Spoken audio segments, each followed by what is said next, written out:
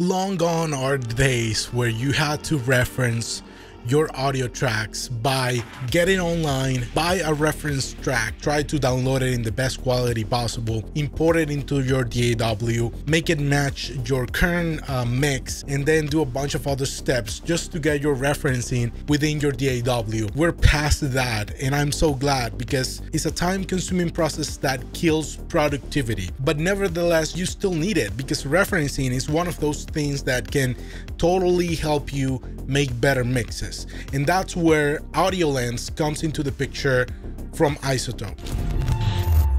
So Audiolens from iZotope is an external app, virtually listens to audio from any source.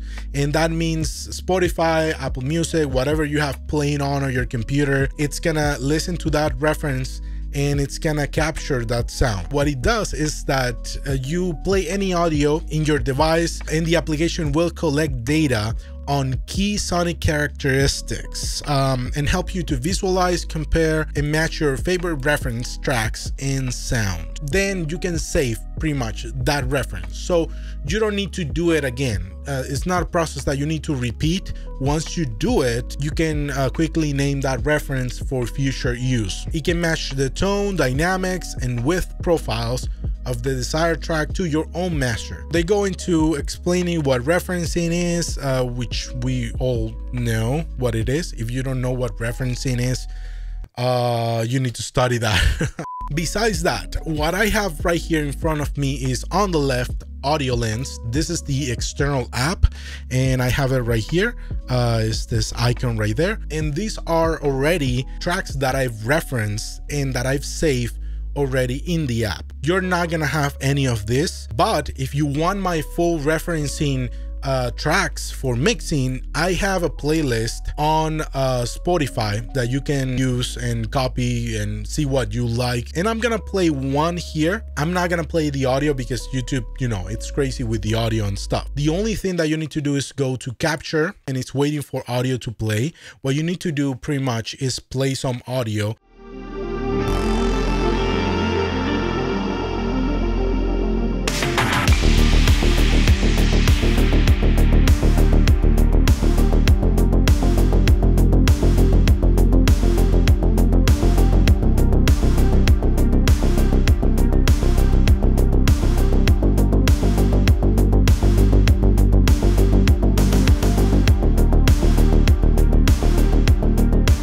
Once you hit stop, you're gonna get this, the new reference here, and you can name it whatever you want. In this case, I'm gonna use the name of the song, and I'm gonna save it as such. And now that I have it here, you can see the profile that it created already.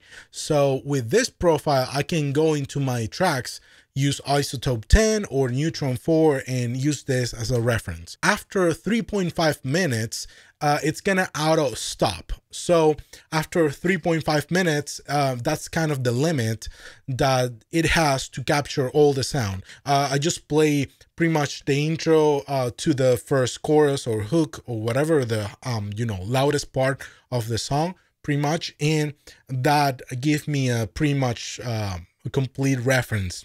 You need to capture, though, more than 8 seconds of audio for this to actually properly capture that sound, unless you want to capture the intro of a song that, I don't know, it has a cool voice at the beginning. You just want that reference of those vocals. You just grab it for that specific time, and it saves that as a reference, and you can use that, you know, for specific tracks. So let's get to Cubase really quick here, because I have a track. I'm gonna jump between references that I've already created. So I'm gonna use Ozone 10, and I have the advanced version, but you have the assistant here. And the first thing I'm gonna do is gonna play the loudest part of the song, pretty much.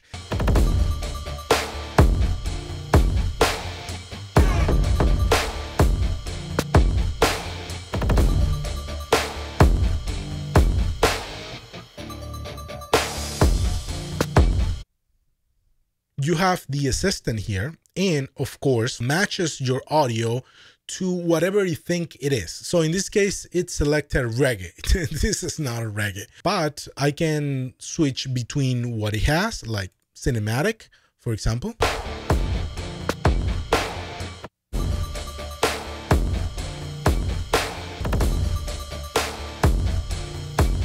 If your genre is not there, of course, you can just go ahead and reference with Audiolens whatever track you want, and that's where this comes in. So you can select this tool right here, and now I have all the tracks I've referenced before, and now I can play with it, and I can actually grab the same essence of those songs and apply it to this instance of Ozone, and it's gonna grab that sound. So let's say I wanted to sound like Still Dre, right?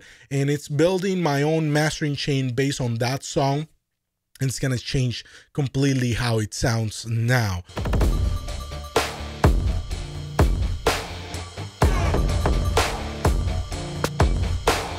Let's say that I want to give this lo-fi kind of vibe. So here's a lo-fi song. Let's see what it does with that information then.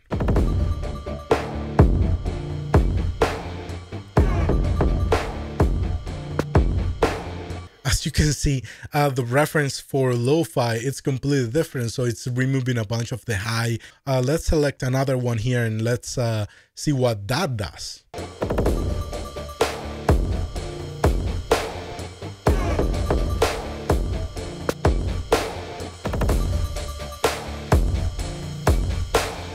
And you can also adjust the EQ and stabilizer here. It's just convenient to have this safe and not having to go back to your reference tracks. I'm gonna leave a link to my reference tracks for mixing on the description below. I'm always gonna be adding more tracks in the future as well. If you're not on my email list, I highly recommend you get into it. The way to get into it is just download one of my freebies, either my mixing template or my mastering template. I have a newsletter coming out every Friday with free plugins that you can use, with a bunch of other cool information. And if you're a fan of the channel, of course, if you like what you see in the videos, hit like, hit subscribe, hit the bell so you don't miss any other video from us, and see you in the next one.